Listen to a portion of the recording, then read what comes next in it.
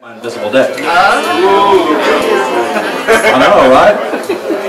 No, really, it's invisible. Invisible?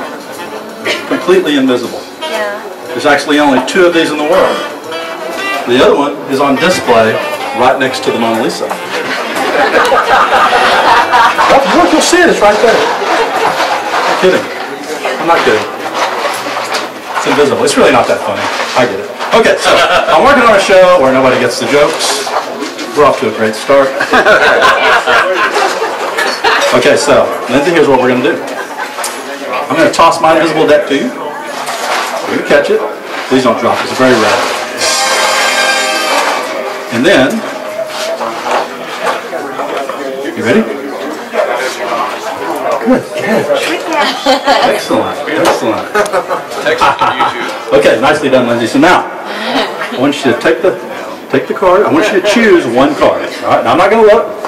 Okay. You have to tell me when you're ready. I want you to take one card. Well, first you have to take it out of the box. Oh. So you got your card? Yes. I want you to turn that card around backwards and put it back in the deck. Let me know when you've got it. I got it. Okay. So put it back in the box. Yeah, it's there. All right, we're good? Yep. Okay. Toss it back to me. All right. Nice toss.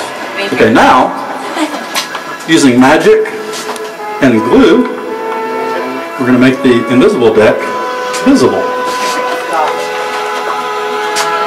You guys didn't believe I had a deck at all, did you? I was skeptics. Okay, so Lizzie, you turn one card around so everybody can hear it nice and loud. Name that card. Queen of Hearts. Queen of Hearts. Are you sure it was a Queen of Hearts? Are you sure? Yeah. You sure it wasn't like the 8 of Clubs? No. Queen of Hearts. Queen of Hearts. I'm being watched, Bert. I don't think it was the Queen of Hearts. I really don't. You sure it was the Queen of Hearts? Damn it. Queen of Hearts. All right. Wouldn't it be crazy if the only card that's turned around backwards in this deck was the Queen of Hearts?